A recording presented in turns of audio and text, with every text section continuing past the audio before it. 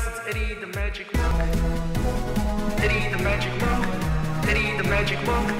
Eddie the Magic Monk.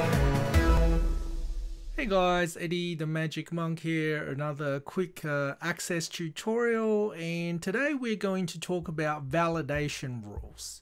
So what are validation rules? Well, basically, let's say in your school, when you're entering the data for your students, you might accidentally enter the wrong year. So for example, let's say you have a student that is accidentally born in 2001, something like that.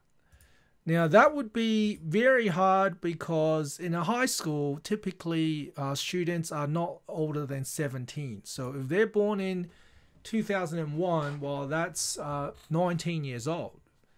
So to make sure that your data is correct, you sometimes would add in some validation rules.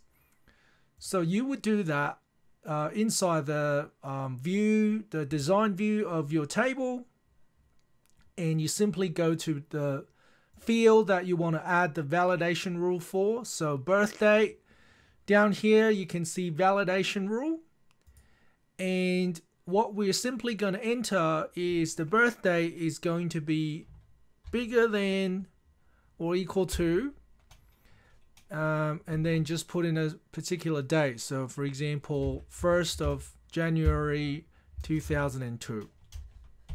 Okay, and the date has to be surrounded by a hash as required in Access. So if I go back to design view, save the table, and it wants to offer you to check the data, which you should accept just to check against the current data. And you can see that some data is not fulfilling this requirement. So let's have a look. Yes, because I have someone born in 2001.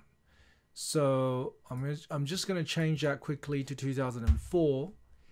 And let's go back to birth date, 2002. Yes. Okay, so now if I try to enter someone that's born in 2001, it's not going to let me. Okay, so now this message is a little bit confusing to read. So to customize this message,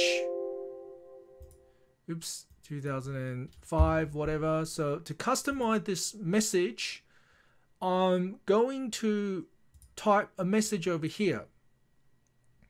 Okay, so I'm simply going to say, you must enter a year after 2002, or from 2002 onwards. Okay, so if you go back to save the table, if you enter 2001 or 2000, click out of it, it'll say you must enter a year from 2002 onwards. Okay, so 2002. Okay, then it works. All right, thanks for watching, guys. See you next time.